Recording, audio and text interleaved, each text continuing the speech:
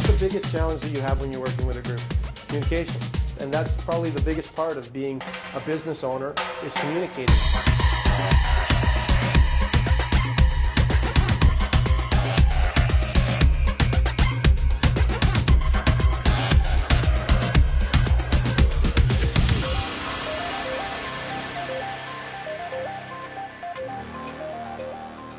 Generally, all businesses are broken down into 4 or 5 different components that seem to be necessary for businesses to move forward. And it comes from a perspective that each individual group has their own specific skill sets that are best suited to that group. And often when you're a small business, sole entrepreneur, you're the one that has to run around and do everything yourself.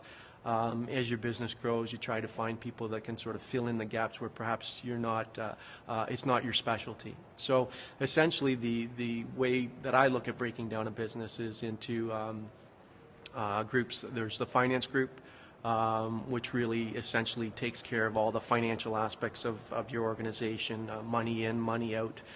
Very simplistically, from as simple as a store, it would be taking control of payments for your employees, taking control of as people come in and buy things from you, as you're buying from suppliers. That's kind of the first part. HR is the second part, human resources, where you're going to be responsible for hiring people as you grow. You're going to need to be able to figure out which are going to be the right people for you, and which are going to be the people that fit into your organization in a specific role or department, and how they can help you. So that's the second important component. Next, you've got production. So as your company is growing, you're either producing an article that you're going to sell, or you're producing some kind of service that you're going to provide to your clients. And so you need to have somebody involved in handling all of the parts of that production, whether it be making the widgets themselves, or whether it be making all the different items that you would need for servicing your clients. Beyond that, then the next thing that you're going to need is a sales department, sales and marketing, and that ties in with all the other components, but they're really the front line of the company. They're the guys that are on the street trying to get people to buy your products to make you profitable. So, they need to be working with finance so that they know what's our budget, how much do we need to sell this product for.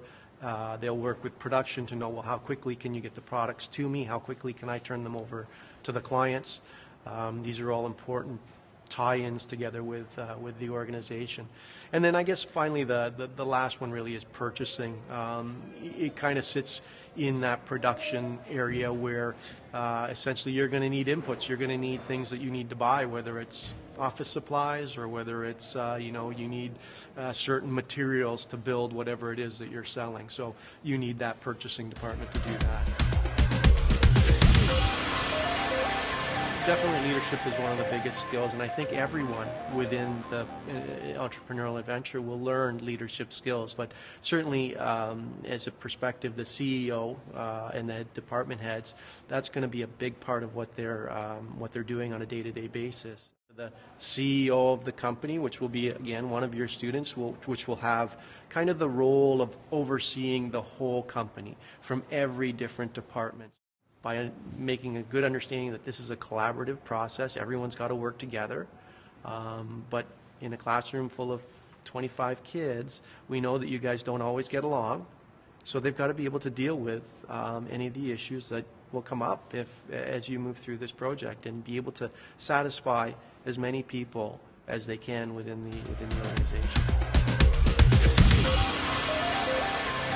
There are certainly some skills that would be more suitable for certain areas of a business. And so in the budgeting and the financial side, which needs to be very, very, very organized, there's no room for mistakes in the number side of it. Somebody who's good with mathematics would probably work well in that environment.